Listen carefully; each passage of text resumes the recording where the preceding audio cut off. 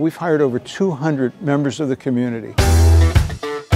We get a sneak peek inside the new Boscov store, an update on the facade project at Stambaugh Auditorium, and a building supply auction company is consolidating in North Lima. This is the Daily Buzz.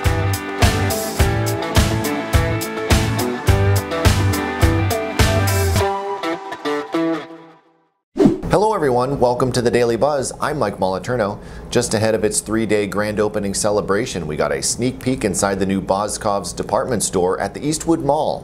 The store in the former Sears location will open for Charity Day Thursday, with shoppers who make a $5 donation allowed to enter the store early.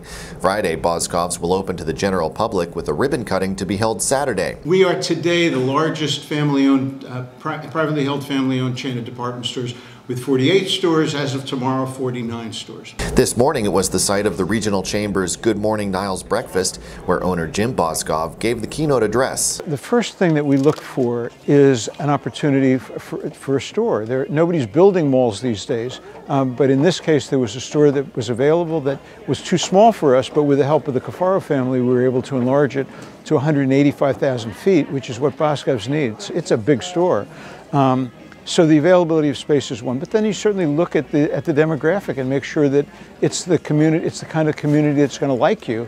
And from everything we see and from the buzz that I've heard so far, I think it's been a terrific choice for us, and we're looking forward to a very, very big opening. Also at the event, Niles Mayor Steve Mankiewicz gave an update on the city's economic development initiatives. One thing about 2 years ago we established was our city's Downtown Power Incentive Program, and that's for any new business relocating into the downtown area.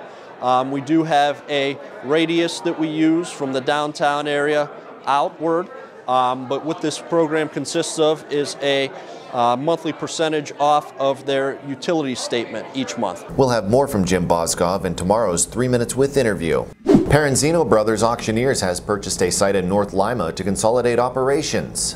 Owner Tom Paranzino purchased this 62,000 square foot warehouse and office building at 131 West South Range Road for $1 million. The site will be used to house building supply materials for the company's once-a-month auctions.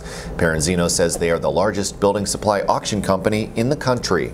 And the facade restoration project at Stambaugh Auditorium in Youngstown is on schedule to be completed by the end of the year, and it's getting some help from Premier Bank. On Tuesday, Premier Bank presented Stambaugh executives with a check for $30,000 that will go towards the restoration project. Premier thought it was very important to help such an amazing cause. Obviously a historic staple in Youngstown, with Premier/Home Savings being a long fixture in Youngstown. We feel the same about the Stambaugh Auditorium, so it was important for us to help. You can hear more in the 3 Minutes With interview at businessjournaldaily.com. And that is going to do it for today's Daily Buzz. Be sure to like, subscribe, and leave a comment. If you'd like to dive deeper into any of these stories, links are available in the description. Thank you very much for watching. I'm Mike Moliterno.